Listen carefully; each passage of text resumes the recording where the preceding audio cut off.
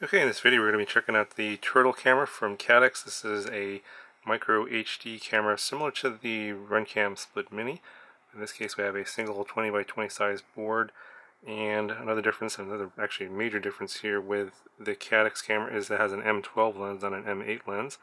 We'll go over all this here in more detail, of course. Now if you are coming here for the review and know about the giveaway that I announced in the live unboxing, I'll have instructions on the giveaway a little bit later in the video, so you want to stay tuned for that. But for now, I'll go ahead and get right into the review, and we'll talk about the camera and all the things I've found out about it since I've got it.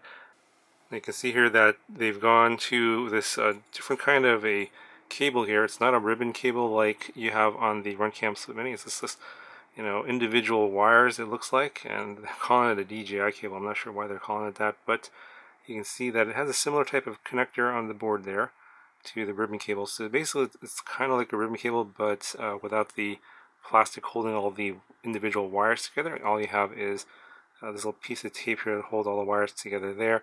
You can see it's fairly long, so depending upon what kind of a drone you put it in, you might have to work with wrapping the wire around something to keep it a little shorter, for example, like keeping it underneath the board, because a lot of frames, the mounting point for the camera board is like right behind the camera, kind of like this, which is kind of what I had to do for the build I put this in, the X-Hover B-roll. I'll show you that here in a second. But if you happen to have the camera board further away, say in the back of the drone, then you have plenty of wire here, and it looks like it's it's over 3 inches. It's about 3 and 3/4 of an inch of cable here, so plenty of wire if you need it. And I don't think the connector over here on this side is accessible. Now for the Caddx camera, it looks like instead of having the case coming all the way in the back and housing the smaller board inside here, they made the board here a little bit bigger, and then they put this little plastic piece on the back here to protect the electronics. Not sure if that's necessary or not, but they put that there. Obviously also to protect the wire connector here as well. Now let me just show you what this camera looks like compared to the Split Mini. I have one right here. In terms of the weights, the weight of the Turtle camera is about 13.6 grams, and the Split Mini is about 15.9 grams. So that's the difference in weight. You can see the lenses as well are different. You got the M12 lens on the Turtle, and they're calling it a turbo eye lens, and it's kind of a flat lens there. It's supposed to be distortion free. Now supposedly you could possibly replace this lens with, say, a GoPro lens, something like that.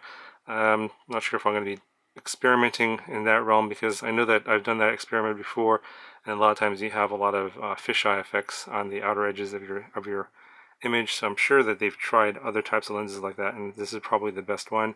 But if there's enough interest, leave me a comment down below. If you have interest in that, leave me a comment below, and I could give that a try. But obviously I'll need a lot of people to comment on that, otherwise I'll just move on to something else. But you can see the difference in the lens. The Split Mini has the M8 lens, and the Caddx has the much larger M12 lens. So I think that's an improvement. Now in terms of the shape of the case here, you can see if you line up the mounting holes right here, the back of the camera on the Caddx is a little bit forward compared to the Split Mini, and then the lens here, line that up here, the front part of the lens is almost in the same spot. So similar dimensions, and you can also, if you want to look at it from the side to side. Okay, so if we look at it from the side to side, you can see that it's also about the same width. However, if we look at the shape of the lens area, you can see that the M12 lens is a lot wider. So if you're working with certain frames that are designed for the Split Mini, like the, for example, the X-Hover B-roll, let me just show you that the width of this actually makes a difference. So here I have it in the B-roll, and you can see that the width of this actually butts up against the actual 3D printed mount there. So you're limited by your angle, and there's limitations in terms of like how much you could tilt this and how how much you can tilt it down. And this is the most I could tilt it down and bring the camera down without having these standoffs show up in the picture, because it's a very wide field of view. It's 170 degrees field of view. So when you're dealing with these kind of frames here with the standoffs like this, you might have to angle it down so that the frame doesn't show up in your camera view.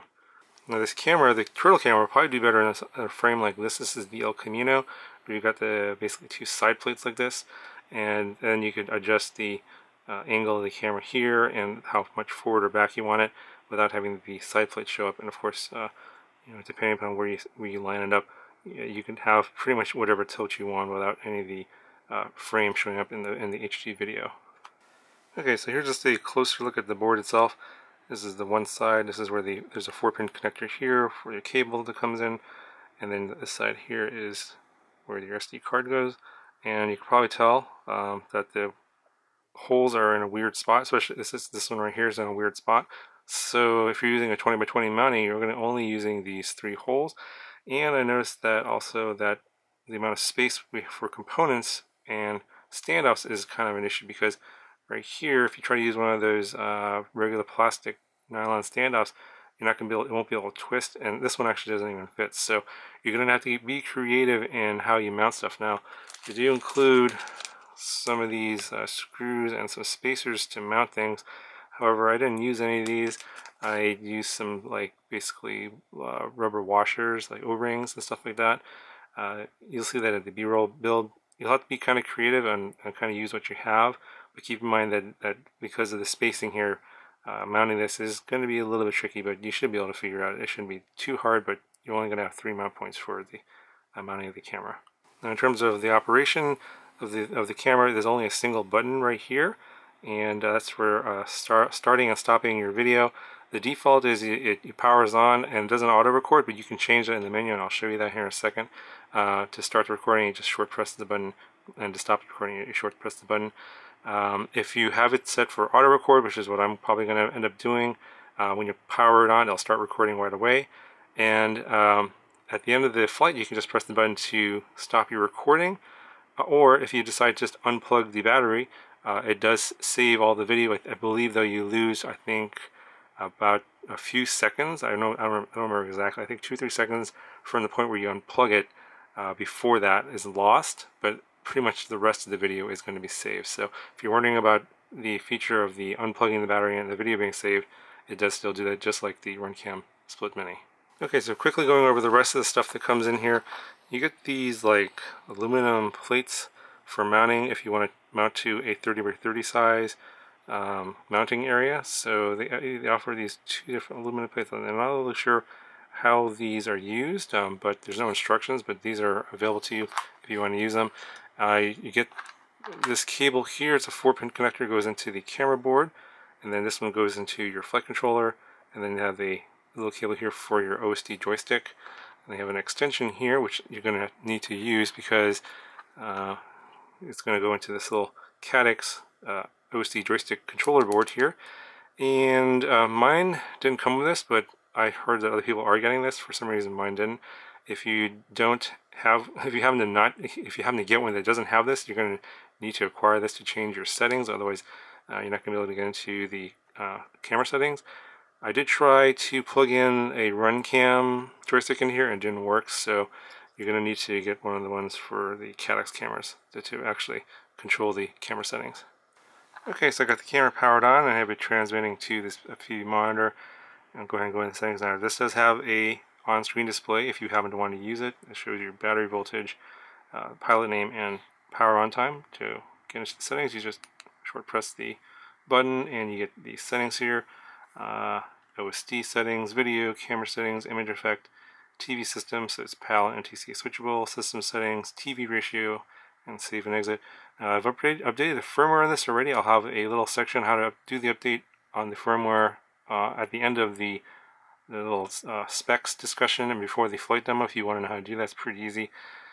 Some of these settings are in the newer version of the firmware, so you might have the firmware from before July 25th. You're not going to get this TV ratio of 4:3. I believe the before this new firmware came out, it was FPV was a 16:9 only, but now you can actually switch it from 4.3 to 16.9 if you want to. So let's go and we'll go to the OSD settings first. And here you can change your name. I'm going to turn all this stuff off because I have Betaflight OSD, so I'm going to turn voltage off and time off, and we'll save. And then the OSD disappears. We'll go to video. Now here they've added some new features. One of the things that they've corrected from the original firmware to the new one is they've increased the bit rate, and that was the complaint that I had on the sample video. I think you saw some of the pixelation and the weird color transitions. That has to do with the low bit rate. I believe it was around 12 megabits, whereas the Split Mini is around 30, and they fixed that in the new firmware. It's now matching the Split Mini. It's a 30 megabit bit rate. In addition to the bitrate change, they've added additional resolutions. So the default was 1080p 60 frames per second, and the other option was 720p. Now they have 1080p 60, and they've added 1080p 30, and then you have 720p 120 frames per second now, which is pretty nice. So I'm going to leave it on the defaults for the purposes of this review, but those other options are available if you want. You can loop video if you want to, like, say like create 5-minute files, for example. You can turn that on there. I'm going to leave that off. Auto recording is by default off. I'm going to turn that on, so when you power on the camera, it will start recording automatically. And you probably want to keep the wide dynamic range on, so I'm going to turn that on. Go ahead and save. Go into camera settings. Here you can adjust your exposure, so you can adjust it up or down. You can see here. I know that some people complain that the image looked overexposed. Here, if you feel that's the case, you can just adjust the exposure down to what you feel is necessary. I'm going to leave it on default here for the purposes of this review. Metering mode is on multi. I think that's it measures multiple areas of the sensor, where you can change that to spot metering or center. I'm going to leave that on the default. Field of view here, you can adjust that. So if your field of view is too wide, if you don't like that, you can adjust that down. There's 3 levels. There's high, narrow, and medium. And I'm going to leave it on high, so you can zoom it in basically if you feel like it's too wide. The default for the HD recording is 170 degrees, and the FPV feed is 145 degrees. But if you feel it's too wide, you can narrow it down. Here you can flip the screen. If you want the connector on the top instead of the bottom, the default is on the bottom. You can see that this is up. This should be this way. If you want the connector to come out the other way, you can turn that off, or flip the screen here. So I'm going to leave that off. I'll save and exit. And here under image effect, this is all the defaults here. So there's saturation, sharpness, contrast, brightness. You can change all of those. I think the values go from 0 to 10. So they're leaving everything in the middle, and that's what the default video that you were seeing the other day. I'm going to leave it on the default. Obviously, if you feel it's too bright or too sharp, you can change all the settings here to whatever you feel is best for you. Okay, so here under system settings, there's a setting called auto boot. I'm not exactly sure what that is, so I'm just going to leave that alone. You can change your language if you want. SD card info here, it'll take up to a 64 gigabyte SD card, and the smallest SD card is an 8 gigabyte. I believe I've got a 64 gigabyte in here. Yeah, I've got a 64 gigabyte in here. You can format your card in here if you want, and then this is the system info.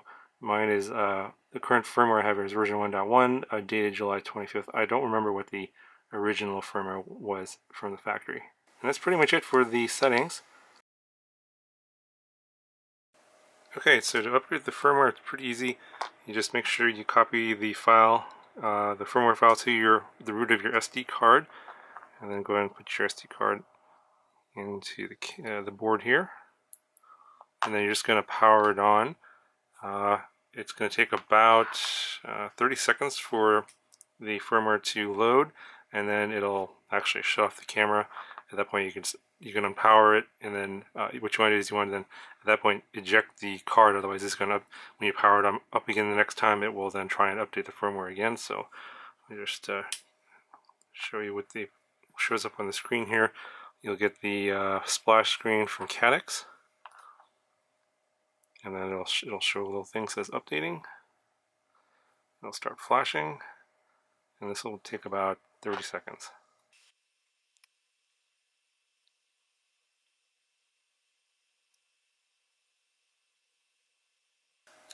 Okay, so once it's done flashing, you want to take the SD card out and then power it back on.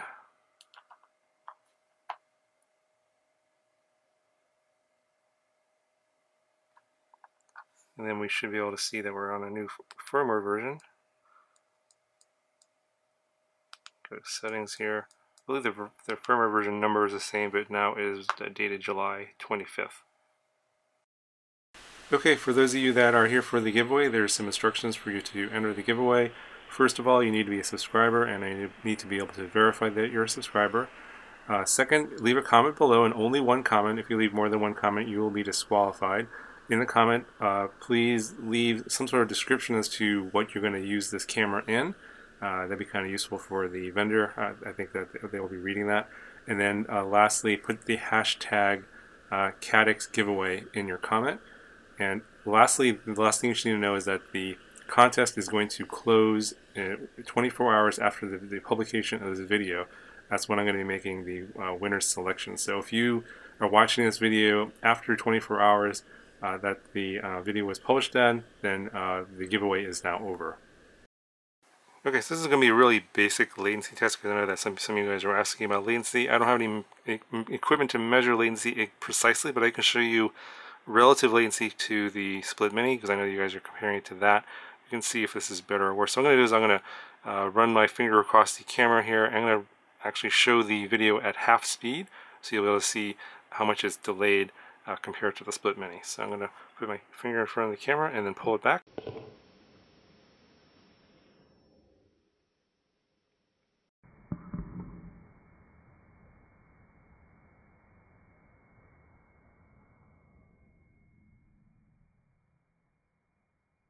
Okay, so here is the Split Mini.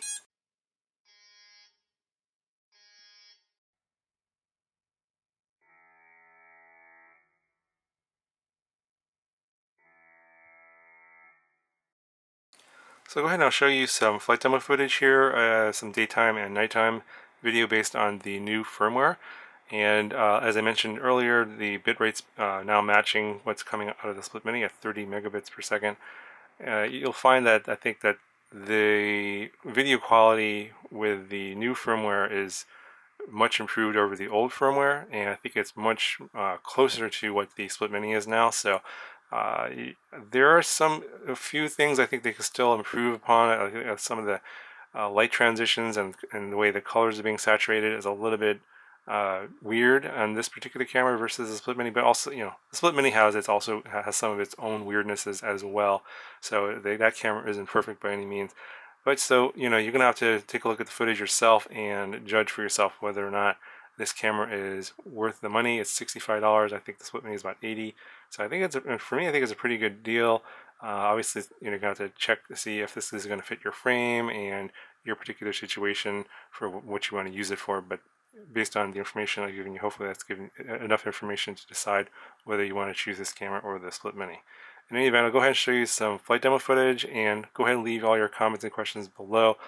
Caddx is a very responsive company. They literally took one day to update the firmware based on just a few things that I thought were really glaring, for example, the bitrate, and they sent me a firmware within a day. So if you guys leave some constructive comments down below as to what could be improved, and give some specific details, examples, for example, then I think that they can take that feedback and improve the firmware even more and get even better video quality out of this camera, which I think is really nice. In any event, go ahead and show you some flight demo footage now, and I'll talk to you guys in the next one. Okay, so for those of you that are obsessed with the FPV feed, you can see here I've overlaid it on top of the HD video. You can see that it's a subset of the HD video. I have it set to the 4:3 aspect ratio, so you can see that the sides of the viewing field of view is missing, which is why it's 145 degrees in the FPV feed and 170 degrees in the HD videos. So this is what you can see in terms of what you can see in the goggles in terms of the 4:3 view. This is what I recorded. So for those of you guys that are wondering what that looks like, this is what it looks like. I'd say it's pretty similar to the feed you get in the Split Mini. It's a little bit more pixelated. It's kind of like the Runcam Eagle in some ways. It's kind of hard to describe. I didn't find it to be terribly difficult to fly through. I thought it was not super great, but also not terrible either.